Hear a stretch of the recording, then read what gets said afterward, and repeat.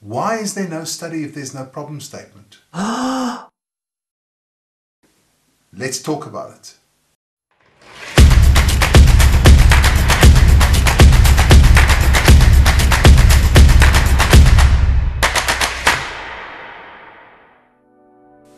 Hey everyone, thank you for joining me on this channel. Today we're going to be speaking about the problem statement in your thesis. What it is, why it's important, and simply why there is no study if there is no problem statement. If you find value in this video, please click the like and subscribe button so that I can continue making you content on these topics.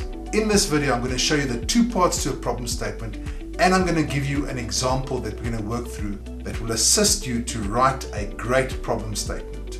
So let's start at the beginning. If there is no problem, there is no study. You must have a problem substantial enough that it justifies doing the study. What is a problem statement?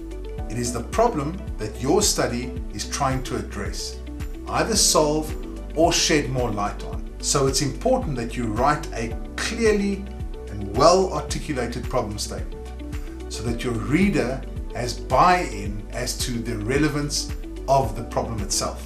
But before you write the problem statement, it's crucial that you deal with the background. In other words, you must set the scene for the reader so that they can get a better idea of who all the players are and what the context is within this problem. And for that reason, the background to the study is important and it precedes the problem statement. So I just want to give you a few pointers in the background so that there's a natural progression into the actual problem statement. The background contextualises the study.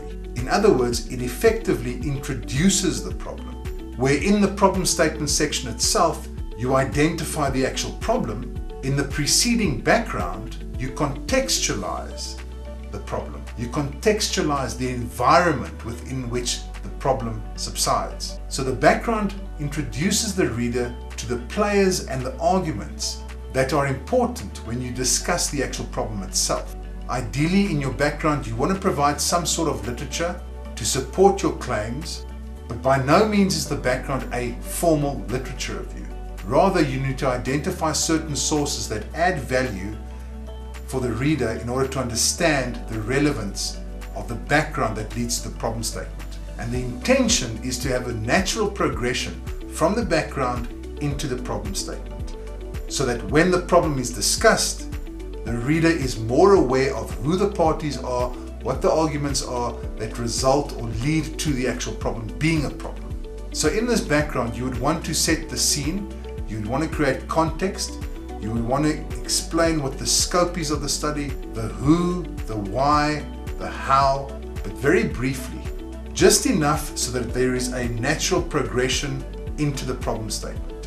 You don't want a situation where the reader reads the problem and then asks, but who is this person, or who is this company, or why should I care about this, or why are these players important, or why did they not mention these players, for example.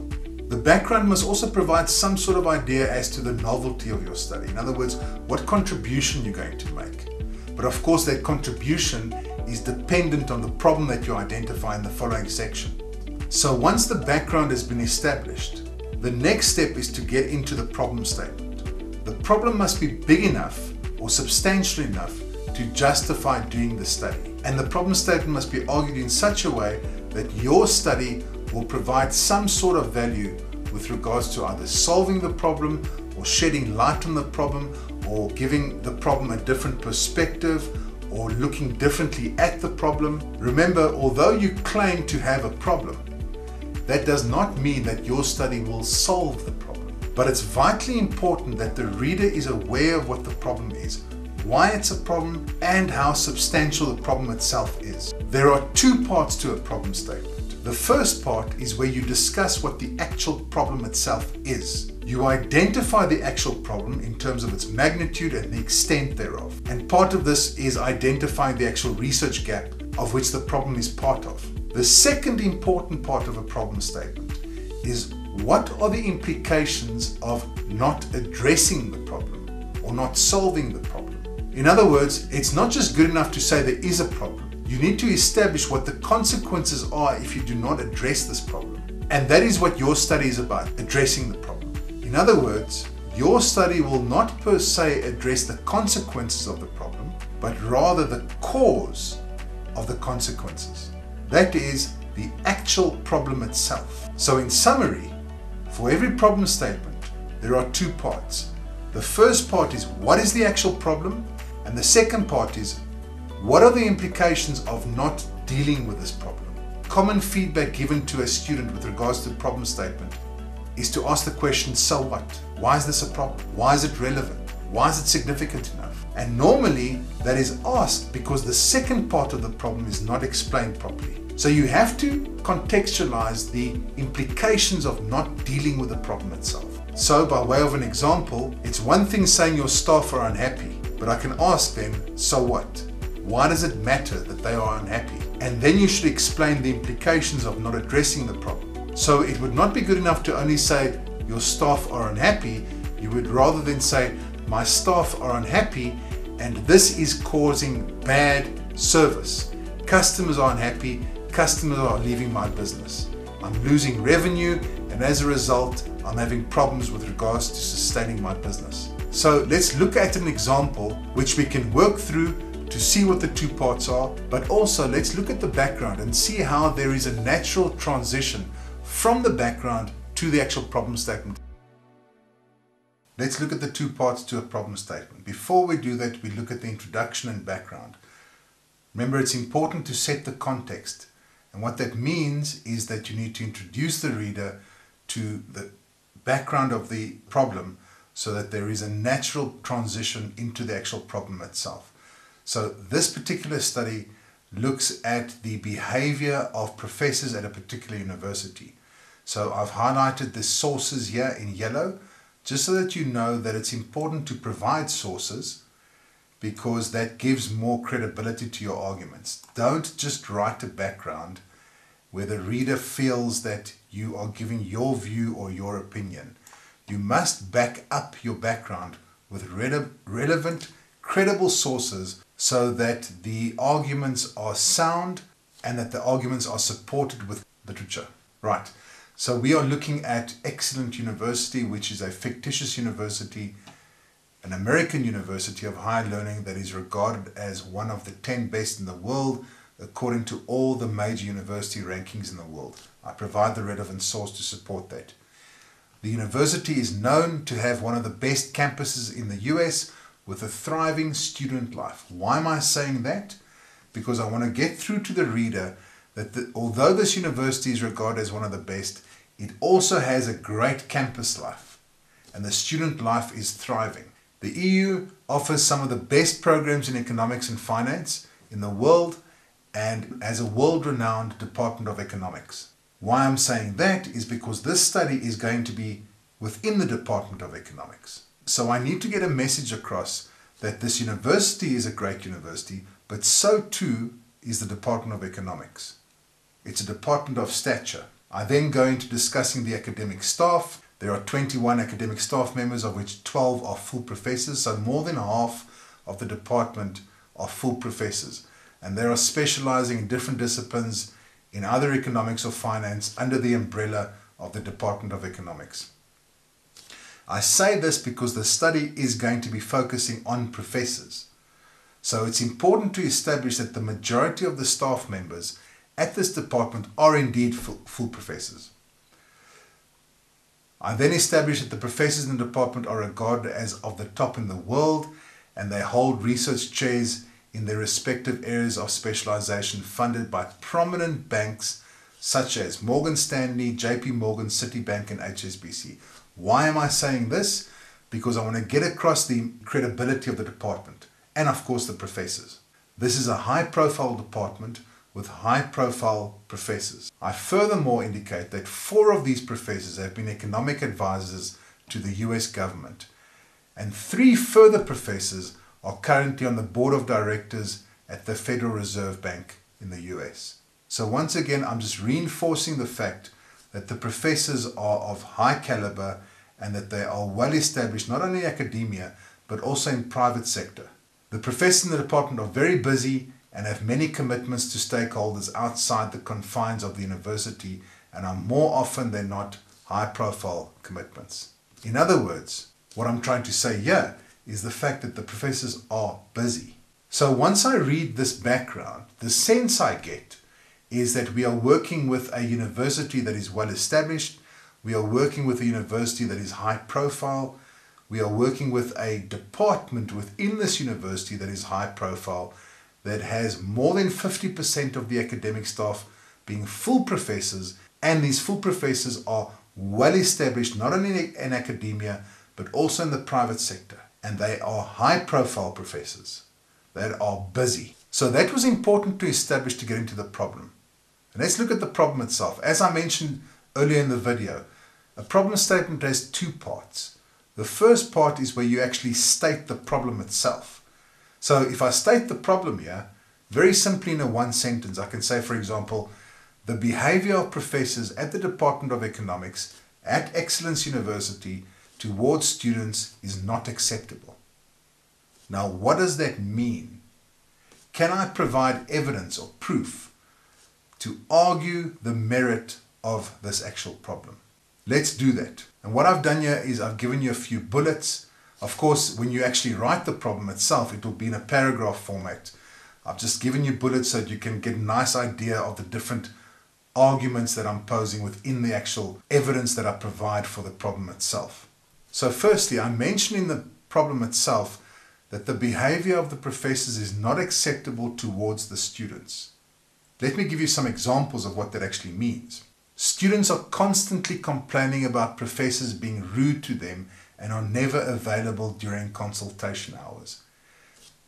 I state that, but because I established in the background that these professors are busy and that they are well established in the private sector and have commitments in the private sector, one can understand that this happens, or at least one can understand why they are never available. The fact that they are rude to students is an issue of concern. Furthermore, there's also evidence that exam scripts are not being marked fairly and that students are not being assigned marks even if evidence is provided to the contrary. What this suggests, perhaps, is that the professors are not being thorough whilst marking the exam scripts.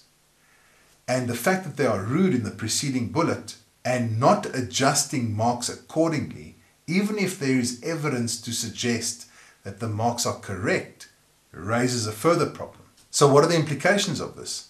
The students are laying complaints to the rectorate, and several professors have been contacted by the exco of the university regarding their poor conduct. So this is escalated. The professors have now been contacted by the exco, and the university has taken note of the poor and bad behavior of these professors. Furthermore, the poor conduct of professors in the department has been discussed on several social media platforms, and the negativity has snowballed in recent months. Now you can think for yourself, this is indeed a problem. The way that social media works is that there are clear reputational effects, and this can become a serious reputational problem not only for the department and the professors, but indeed for the university. Furthermore, a Facebook group with over 10,000 followers called We Hate the Professors at the Department of Economics at EU has been established, and the number of followers is growing. So what that highlights is that these students are serious about how unhappy they are. And they are not merely unhappy, they seem to hate the professors. There are very clear emotions involved here, and this can escalate to become a very serious problem for the university and the department. Furthermore, several prominent politicians have noticed the anger of students at EU and have made public utterances on the matter of public gatherings that have been reported in several of the major newspaper outlets in the US. So the fact that politicians are now jumping onto the bandwagon, and given the ability of politicians to speak in front of audiences and speak in front of many people and the influence that they have, raises further alarm bells for this department and this university with regards to the behavior of these few professors. The Human Resource Department of the EU has consequently issued final warnings of potential dismissal to half of the professors in the department should this behavior continue. So we can conclude then that the problem is substantial. The professors are rude, They don't seem to have time, they're not marking scripts correctly, and students are laying complaints with the university where they are sharing on a public platform the problems they are facing with these professors. So now that we've established what the problem itself is, what are the implications of not addressing these problems? Firstly, the poor conduct of professors has serious reputational consequences for both the department and the university. These reputational consequences can lead to a decrease in the number of student applications in coming years, not only for the department, but for the university as a whole, especially if social media hype escalates. So what I'm trying to do here is, I'm trying to take the problem to the next level, that if I don't deal with this problem, there are going to be serious consequences. So the implications part of the problem statement just makes it much more real. It makes it much more relevant. It just reinforces why it needs to be dealt with. This could further result in the best students not applying to study at EU and choosing other universities instead. The rankings of the university could resultantly deteriorate. Of course, many universities rely on these rankings from a reputational point of view, from a funder's point of view. So this could be devastating for the university, especially as it escalates in the social media space. All of these factors could result in the university losing revenue and even grants from external funders who associate themselves with leading universities of repute in the field of economics and finance. So there are very real implications of this problem escalating. Then the final part of the problem statement is where you give a perspective on how your study will address this problem. This study will identify why the behavior of the professors at the department is not acceptable towards its students. So it's important that you end off the problem statement by highlighting how your study will address this problem. So to summarize, a problem statement has got two parts. The first part is the problem itself. There you establish what the problem is. Once you've done that, you explain what the implications are of not addressing the problem. The second part just raises the seriousness of the problem so that the reader can clearly see that this problem needs to be addressed. This problem needs to be solved, or at the very least, this problem needs to have some light shed on it. Your study will attempt to shed some light on it.